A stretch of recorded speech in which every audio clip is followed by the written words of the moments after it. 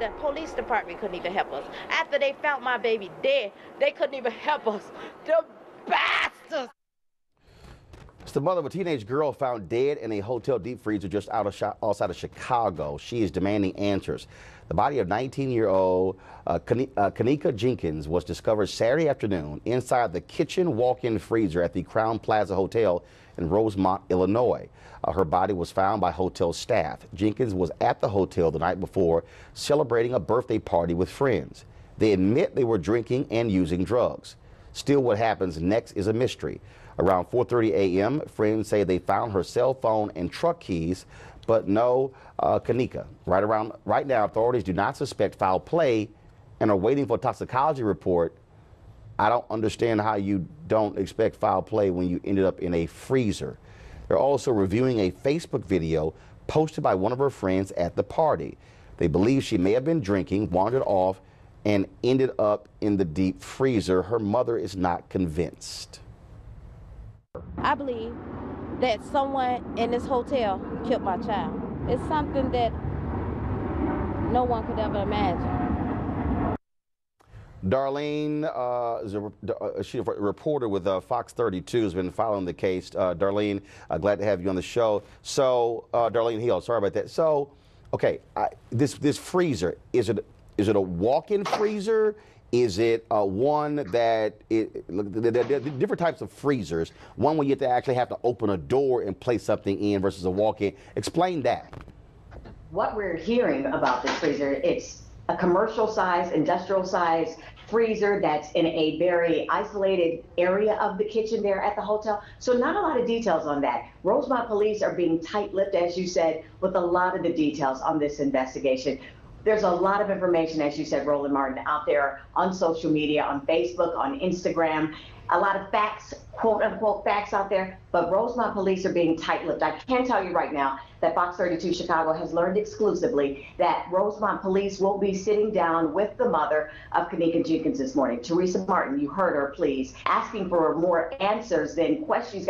She wants more answers than questions right now, not getting them. They are going to spend some time with her this morning, reviewing the tapes there at that Crowne Plaza Hotel outside of Chicago. It was actually out by O'Hare Airport, which is about 35 minutes northwest of the downtown area. Her body was found out there. The mother will be spending some time out there trying to figure out what happened, how her baby's body ended up in that freezer, a large freezer. The mother says her daughter was probably 110, 120 pounds. As big as this industrial size freezer was, there's no way this young lady could open the door. So as you said, there's no way you could end up drunk, end up high, whatever, since so many people admitted to using drugs and alcohol that night. How she herself ended up in that freezer, an area in the hotel where it's only accessible to employees. That's the key right there. So, and that's what really jumps out in terms of if you're at a party. I've been to many hotels, finding your way into a kitchen, which requires, going through back doors and then a deep freezer. I mean, the logic is there. I would also assume this hotel has cameras all around the hotel to be able to track movements. Right, and that's what they're hoping. The mother is hoping that by looking at the surveillance video, she's been asking about this video. Let me see the tapes there at the hotel. She's been asking for that since Saturday morning when she discovered her daughter did not come home, her daughter was not answering her calls, and her daughter had her vehicle. She needed her vehicle, and she said, hey, something's gone wrong. This is not the actions of Kenneka Jenkins, not my child. So this mother is going to be able to hopefully see where she walked in the hotel, what room she was in the hotel, and how much time she spent in those hotels with a number of her friends. That's the thing a lot of people are talking about here in Chicago. It's not that Rosemont police are not being so quick with the answers, that they're conducting, they say, a thorough investigation. They're using social media as part of this investigation. A major part of the investigation going on right now is what posts people are putting out there on social media. The apologies out there. One friend even posted something like, Kenneka, I wish I had your back that night. So somebody knows something, and I'm more disturbed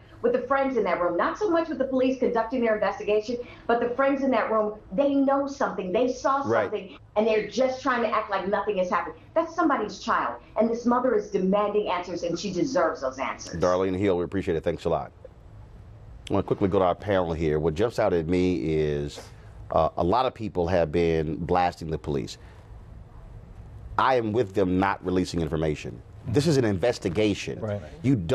You need to investigate, and you can't release information because you're questioning witnesses. Right. That's right. It's right. I mean, you know, what struck me was the family went out there knocking on doors. The hotel people said, hold on, we can't do that. It is all unfolding. And as we heard from Anchor Hill there, you know, the young people clearly know something. And the police have to really seal this and walk through it to about get 30 to the seconds. truth. Go ahead. We got to investigate. We can't just say, oh, it's a young girl, she was drunk or she was on drugs, therefore it's not a problem. Hey, we got to investigate. We got to investigate. Her life has value. And Angela, to our point, we're talking about the death penalty case, whether we're talking about the state senate in Missouri. It does not matter. That is, if you have a standard, you investigate. You also don't want any racial bias in juries as well. Again, that's what people are saying, period. Right, right. And my heart goes out to this family during this time of investigation. Yeah, whatever happened is a tragedy. It is a tragedy. That's right. All right, folks, so tight. Weekdays on TV One. I will never lie to you. Oh, my God. Roland Martin. He doesn't want to talk to us. He wants to ignore us. Uncensored. Hell no. That ain't gonna cut it, boo. Unapologetic. No, that is fundamentally false. You are wrong. He Unfiltered. wants an America where we all look alike. He ain't talking about black people. Unrelenting. You better go work out, because you got a fight on your hands. NewsOne Now with Roland Martin. Weekdays at 7 a.m. on TV One.